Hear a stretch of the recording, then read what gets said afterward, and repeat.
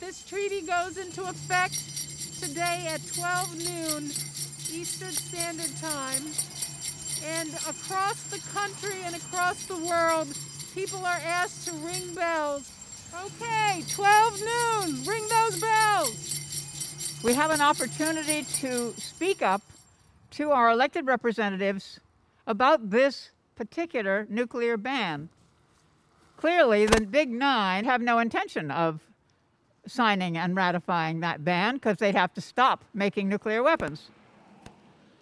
But they are being watched by the 51 countries that have signed it, and where it is now today illegal to make or sell or maintain any part of a nuclear weapon. How important this is. I've talked to these nuclear scientists. I've looked them in the eye and said, why are you devoting your education, your experience, your expertise, your intelligence to destroying the earth when you could be doing some other kind of job? Because Los Alamos Laboratories is full of these nuclear knuckleheads who are causing a nuclear nightmare. Keep up the work, keep up the struggle. This is a great day, and we need to get Biden and the USA to get on board. We have come here in peace. We are all peaceful. Over there and behind us are paid security, private security guards of General Dynamics. On the other side of this building here are massive warships. The ships that are built here, built by good people, but they're nuclear-armed ships. Those weapons aren't installed here. They're installed after the ship leaves the Kennebec River, at least that's my understanding. But armed they are, and a danger to the entire world. This is going to continue on in my generation. It is the climate emergency. This nuclear weapons pose the single greatest threat to the climate. I'm going to read from a letter written by Ardeth Platte, who was one of the organizers that helped to get this ratified by all the nations. She was part of the ICAN organization. That I keep hoping for the abolition of nuclear and all weapons, for an end to all war and the desperation they cause.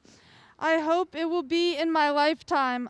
She recently died in September, and I hope that my generation will continue this message of abolishing nuclear weapons, abolishing war, and abolishing violence of all forms within my lifetime. Ardeth was my godmother, and she's a very wonderful and holy woman who is absolutely here with us. I just have to mention the name Sally Breen. This was what she spent her life for. Even from her hospital bed, she would call Senator Collins around this issue. So I just want us all to hold Sally in our hearts today, because this is her day. Thank you. Thank you. I just feel called to share with you something that Martin Luther King said. We must learn to live together as brothers, or we shall all die together as fools.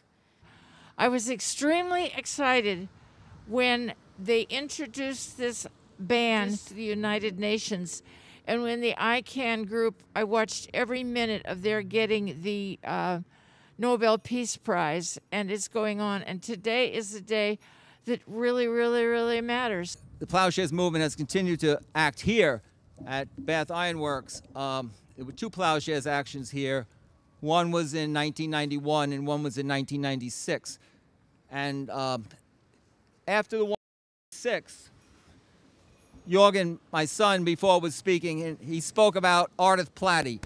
She came up here for 3 months and organized around the trial in 96 and 97 for the Plowshares people. And she put on the Festival of Hope, and she vigiled both here and down in Portland. And I'd like to read a segment of a letter that she sent to me. It seems important to us to remember Phil Berrigan's message. Do not look for results, successes, immediate victories, wins, etc., but to be faithful to truth-telling. That truth-telling is done with love, in nonviolent actions, in a spirit of hope. And I believe that's what we're doing here today. We are doing truth-telling.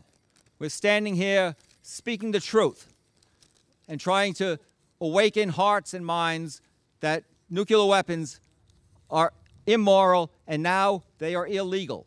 These weapons are a plague and a horror on our lives, and they need to be eliminated. Thank you very much.